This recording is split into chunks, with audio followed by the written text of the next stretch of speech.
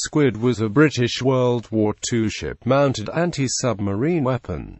It consisted of a 3-barreled mortar which launched depth charges. It replaced the Hedgehog system and was in turn replaced by the Limbo system, literally ordered directly from the drawing board in 1942, under the auspices of the Directorate of Miscellaneous Weapons Development. This weapon was rushed into service in May 1943 on board HMS Ambuscade. The first production unit was installed on HMS Hadley Castle. It went on to be installed on 70 frigates and corvettes during the Second World War. The first successful use was by HMS Lochgillen on the 31st of July 1944, when she sank U-333. The system was credited with sinking 17 submarines in 50 attacks.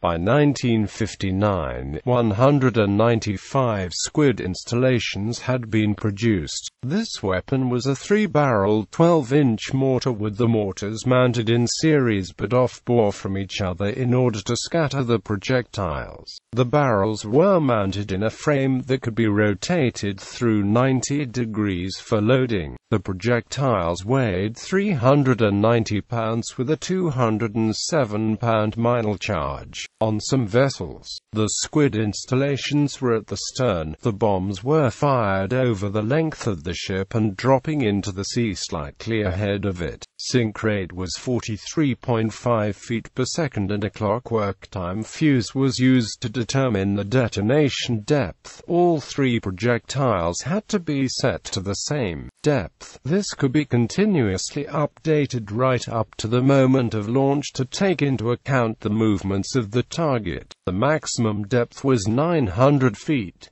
The weapons were automatically fired from the sonar range recorder at the proper moment. The pattern formed a triangle about 40 yards on a side at a distance of 275 yards ahead of the ship. Most Squid installations utilized 2 sets of mortars.